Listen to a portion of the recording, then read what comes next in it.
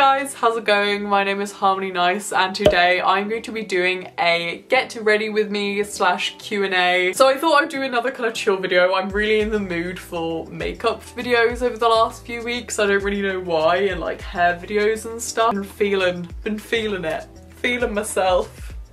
Oh yeah. So I thought I would just kind of do like a casual get ready with me, and I was gonna do one of my every single day makeup, but to be honest with you, my everyday makeup consists of me literally blotting blusher on my cheeks and wearing mascara most days. So I thought I'd do something a little bit different because I am getting to the point where I can like experiment with minimal makeup. That's kind of what I enjoy the most, is kind of just wearing like occasionally when you go out some like eyeshadow, or like a cool when they do like those arty like lines on Pinterest or something. I think they're really cool. But yeah, I thought I'd experiment because I saw this really cute green, like khaki green makeup look, and I was like, hey, how about I do a get ready with me and a Q&A. So I asked you guys some questions on my Instagram story, which is where I get the questions from and stuff like that, and do that. And I thought I would just show you kind of my skincare, my very, very basic skincare, and then this makeup sort of look, which is quite basic, and then just this hair, which you have seen in a video before, and kind of how I style my hair on the everyday too, because I don't wash my hair every day. I only try to wash it like once a week or something like that, and just chill with you guys and answer some questions and stuff like that. So I hope that that is okay. Before I start this video though, this video is sponsored by Native Deodorant. As a crucial part of my getting ready routine is making sure I stay fresh and lovely for the day while also taking care of my body. Since I've been trying to take care of my body a little bit more, I've been using natural deodorant for quite a while now. So when Native reached out to me to work with them, I absolutely had to go for the opportunity, as they are an incredible natural deodorant company. Native deodorants are vegan, they are cruelty free, they are paraben free, aluminium free, and also sulfate free, which is amazing. And using natural deodorant a little bit more, I feel like makes such a difference instead of using kind of like the antiperspirants and the classic kind of spray-on deodorants that you get, rather than wearing something a lot more natural and better for your underarms and your body. And also spray-on deodorants and stuff just aren't good for my asthma. I prefer roll-ons anyway, so I really love the fact that these are like stick deodorants, and I love the fact that they don't have harsh chemicals in them, and they are all natural ingredients such as like cocoa butter and shea butter and different kind of herbs, citrusy kind of scents. Don't feel like you're putting anything that you're not familiar with on your body. It feels really good to just have something natural on your underarms. My favourite is the coconut. It just smells so incredible. I cannot pinpoint how good it smells. And they also gave me the citrus and herbal one and the lavender and rose one, and all of them smell incredible, but specifically the coconut one is just like, oh yeah, beautiful. There's a long list of scents to choose from if none of them kind of take your fancy. I feel like Native deodorant really keeps me nice and dry after I put it on, and gives me kind of that fresh feeling for a long lasting amount of time, and really just feels like I'm taking care of my body a little bit more, as I really have been getting more into skincare and things like that. It feels silly to not be taking care of my underarms. So 3 deodorants normally cost $33, but with this specific code you can get them for $24. If you click the link down below and use this code here, I hope you check them out, as they are super good natural deodorants, as I feel like some natural deodorants I feel like don't do anything, whereas I really do feel like these do keep me more dry than spray-on deodorants do. So I hope you check them out, and I really hope you guys enjoy this get ready with me video. Thank you guys so much for watching, and let's just hop right into it. Hello you guys, how are you all doing? So I've just come out of the shower, moisturised, done everything like that. For my skincare, I typically just wash my face with water unless I've got really dry or like irritated skin, in which case I will probably use like an artificial scrub of some kind. Liz Earle do a really nice one that I really enjoy, and so do Pixie. That's pretty much all I've done in regards to getting ready. I don't really know how this is gonna be, or it's gonna be like a full get ready with me or something. I'm gonna put my earrings in first as well because I like to. Okay. Thought I would kind of answer some questions while doing this, because being honest with you, I've tried to record a get ready with me recently and I absolutely just felt like it was the most boring video ever because I barely wear makeup anymore. So I guess that's the start. Let's just get started. I've also just got my a top on. I actually sewed this today to fit me because it was a little bit too big when I got it off Depop, and I was like, oh, I'm never gonna be able to wear it. And I was like, ah, I'll just stitch it to fit me because I do that now. And I did, and it fits, and it looks really good. So I just kind of fancy doing a makeup video this week, and I wanted to try out a makeup look because I love wearing minimal makeup and stuff like that. And I'm gonna stick to wearing minimal makeup as it is just what I prefer. If you'd like to see my reasoning behind wearing minimal makeup and stuff, I have a video on that. But I thought I'd do something a bit more fun today and just wear some eyeshadow basically for like my skincare now, because I'm more interested in making my skin look nice than I am makeup and stuff at the minute. It feels so good when you're like taking care of your skin and stuff, and I really like Glossier.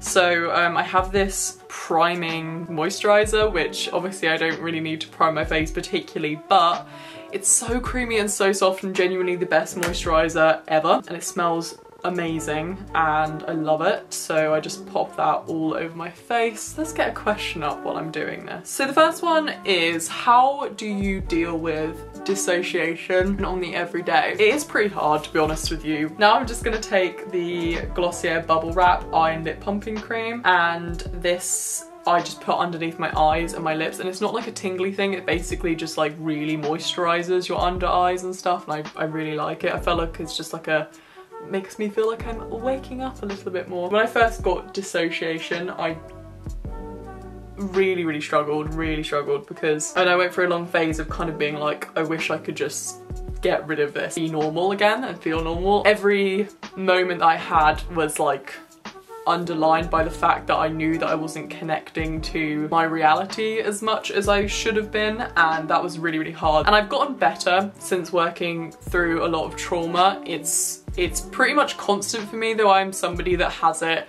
pretty much all the time underlying. Some people have it for like months on end and then don't have it for a few months. Some people have it a few days and then don't have it. It's kind of weird and complicated. Some people have it full time, and I'm one of those people who has it full time, and it is a tough thing to kind of live your daily life having this underlying thing of not feeling like you're connecting to things, because even when you're having a good day you can kind of still feel like you're not completely connecting to anything at all, really. I have worked through getting a bit more present, and I have kind of minorly taught my brain to connect to things a little bit more, and it took me ages. Kind of had to work through trauma to start off with, which kind of helped me, like through therapy, helped me like identify triggers and stuff like that that kind of made me go into like shutdown mode. And when it got worse and everything like that, and then connect with my senses, so like not sitting on your phone because it's like an alternate reality basically, and connect to things that make you feel more grounded and whole, and people that make you feel more grounded and whole.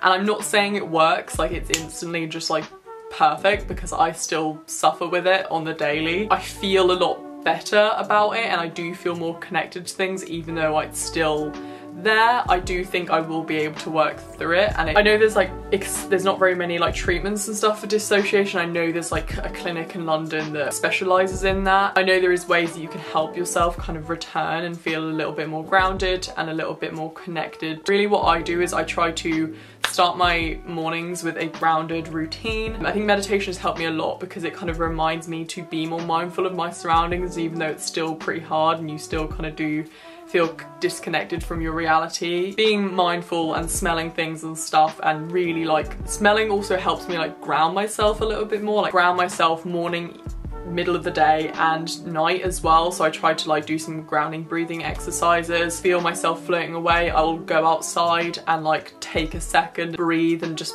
try to connect to the moment a little bit more. Doing creative things really helps me. I feel like more connected to that specific thing, and I'm not like stuck up in my head. I'm like involved in my surroundings. It is a process, and I do feel like it's gotten better for me. I feel like I'm not completely out of it all the time, but there definitely is some days where I just feel nothing. So next, what I'm going to do, I think I'm just going to go straight to the eyeshadow, to be honest with you, because I guess that's kind of what I do. I don't do anything to my eyebrows anymore. I don't really have like any brushes or anything to use anymore. I'm like, what to use use? What does one use? So basically I'm going to be using this So Jade Kathleen Lights / Colourpop palette, and it's like got all the crystal names and stuff as that, and I'm going to use this specific like khaki green. Let's pop it on my eyelids and see, because I haven't really tried it without wearing like eyeliner, because I'm obviously not going to be wearing like big eyeliner. Lots of people have been asking if I was interested in filming a night routine,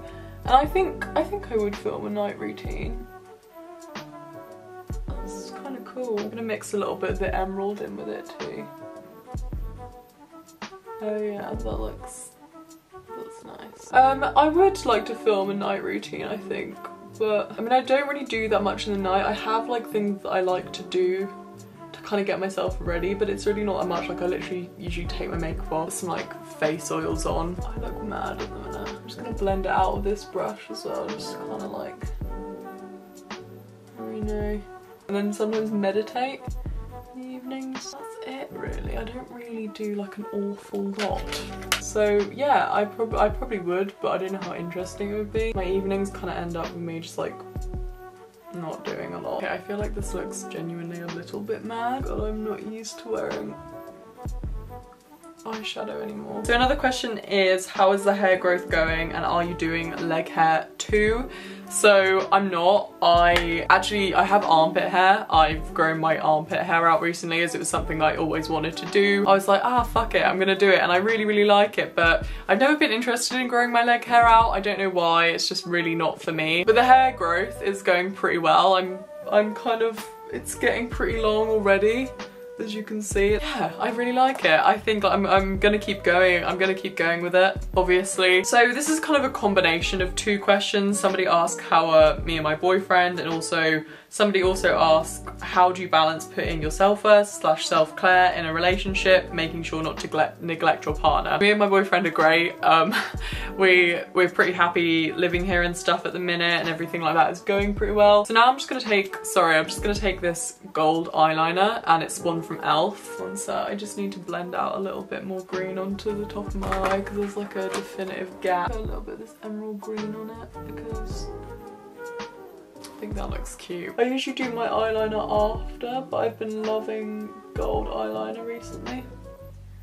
But in regards to like self-care and putting yourself first and stuff like that, I think I find it quite easy because my boyfriend is he wants me to put myself first, basically, because we discovered like quite early on our relationships that if we focus on ourselves, our relationship kind of seemed to fall into place. I definitely think there's just like boundaries that you need to establish, and also times where you will just need to be like, hey, I need to go like be by myself for a little bit and do my own thing. That's not neglecting your partner if you're making sure that you are still spending time with your partner and you are still nurturing a relationship and being considerate, because there is always time in the day to be more considerate for your partner. Like recently we kind of had an issue where like I was doing a lot and not really clearing up much, and that was affecting him a little bit because he was clearing up a lot. We had the discussion about it, and then I decided to just chip in a little bit more, and it didn't make that much of a difference. It's not neglecting your relationship to like go in the morning and like meditate for 10 minutes a day, and if people say that you are neglecting your relationship from doing that, you're not. You're taking care of yourself, and it is totally normal to have independent things to do within your life, and also then have your partner there, as long as you are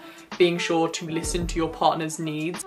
So I'm just gonna curl my eyelashes. I've been doing that a lot recently, and then I'm gonna kind of just work out whether I need some more eyeliner on, because I feel like I might. I always curl my eyelashes now. The reason I'm not kind of doing my everyday makeup as well is because my everyday makeup is literally like mascara. Like it's not very interesting. This is my favorite mascara though. It's the Glossier just one. It's like the least clumpy mascara that I've ever used ever. I put on a little bit more, and I just apply mascara to my top lashes.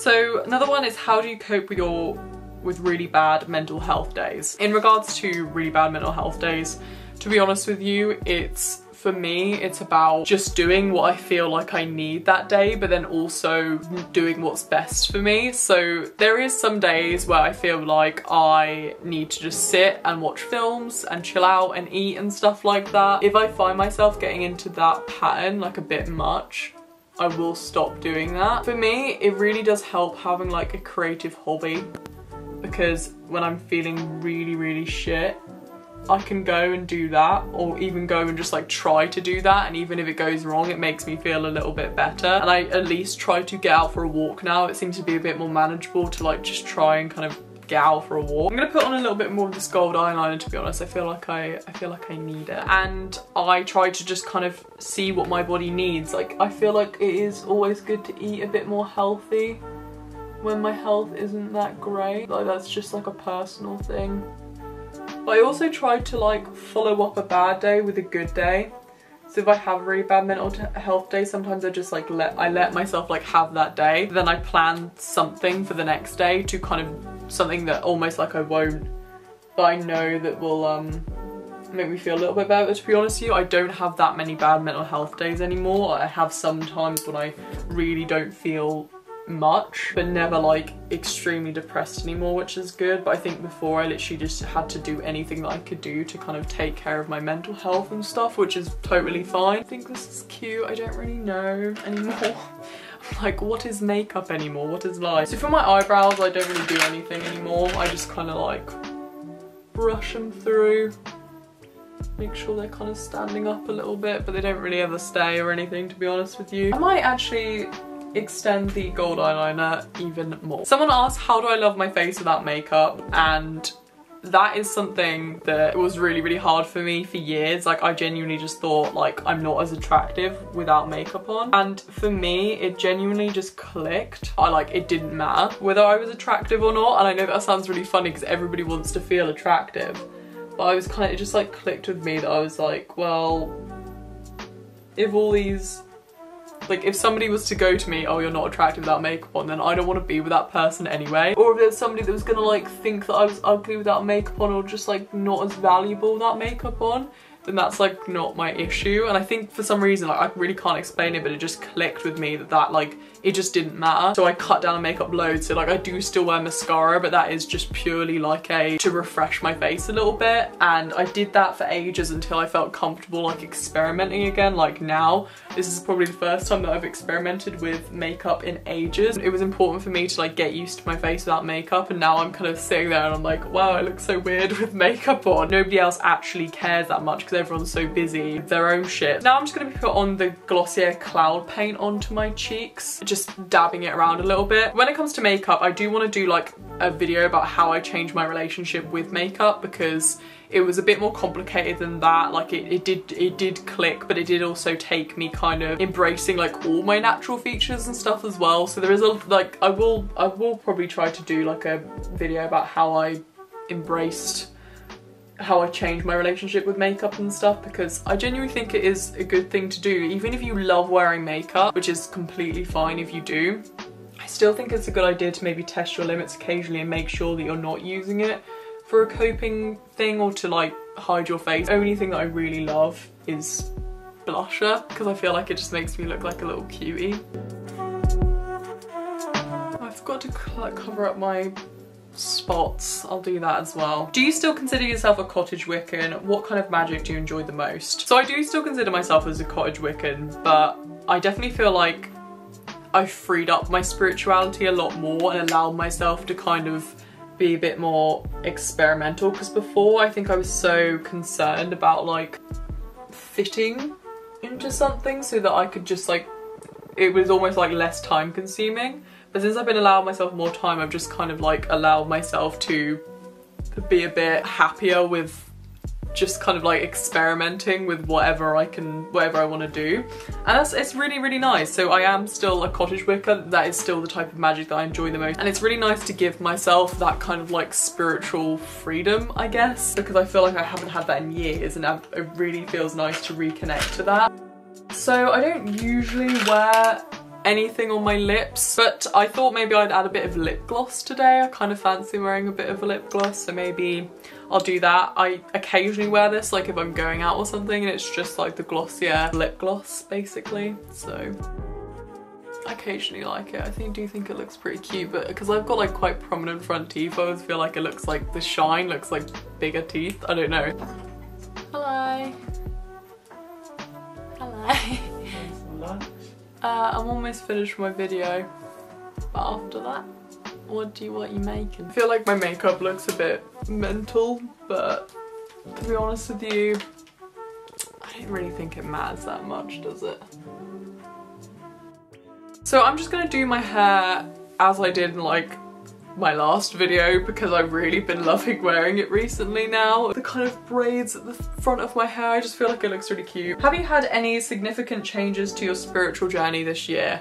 Yeah, I definitely feel like I have had a lot of changes to my spiritual journey this year. If you want to see the tutorial for this, by the way, it's on my last video, I think, or my video before or something like that. I feel like I'm more open to kind of incorporating different elements into my Wicca kind of journey and my journey as a spiritual being, and kind of realising that I don't have to, like, even though Wicca is what I practice, I think for myself it's changed from being like more of a set path and something that I do as a set path to just embracing the fact that I'm a spiritual being and kind of looking inside myself and embracing that a little bit more, which is something that I did a lot when I was younger and kind of just enjoyed the process of a spirituality instead of it being like a task. And that was something that I think meant a lot to me and really helped me like reconnect to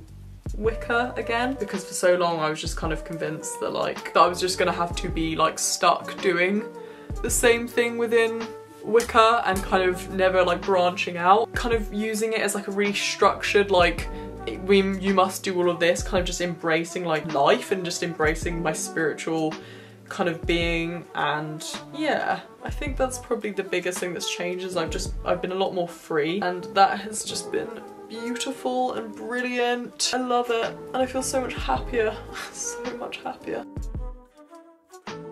Let's do one last question.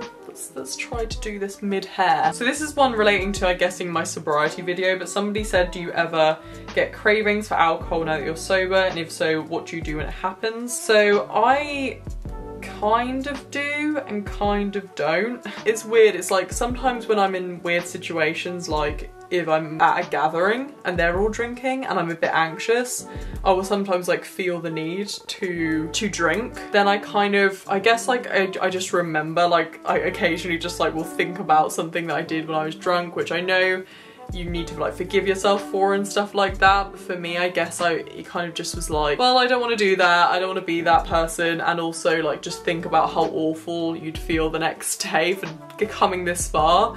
I mean, it wouldn't matter because obviously everybody has to kind of find their path of it, and some people relapse and then some people go back to not drinking again. For me, if I was to do something, I'd either like remove myself from this situation if it was like really bad, or I sometimes go in if I'm feeling really anxious, go find somewhere like quiet, like a toilet or something, and just breathe and just like focus on my breath for a few minutes and compose myself a little bit more, and then go out, and that does help my anxiety, which then tends to help my craving for the alcohol, because I definitely think I drank more for like confidence, and there's a bit of like a blow off steam thing, just to remember that like that's not me, that's not what I'm about anymore. I really don't know, my makeup looks genuinely a little bit mad, but it's fine.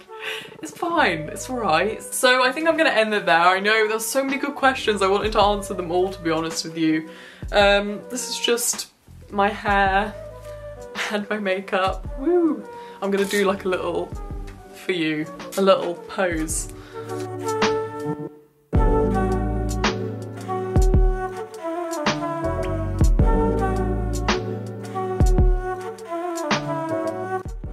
I feel like my makeup looks genuinely a little bit mad, but oh well. Like, I'd wear it if I was like gonna go out. Is that ever gonna happen? But you know what I mean, like if I was like going out for dinner, that's quite cute. Thank you guys so much for watching. I really hope you enjoyed this video, this cute kind of like get ready with me. Hope you kind of enjoyed that sort of thing.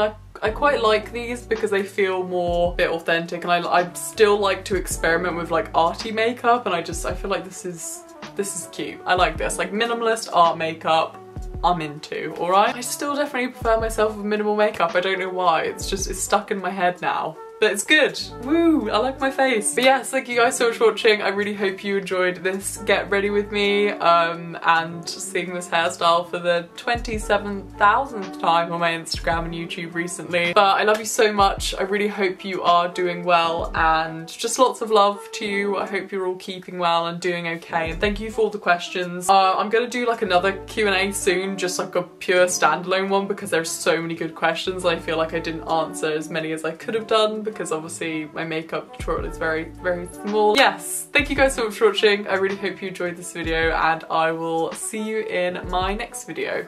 Bye guys.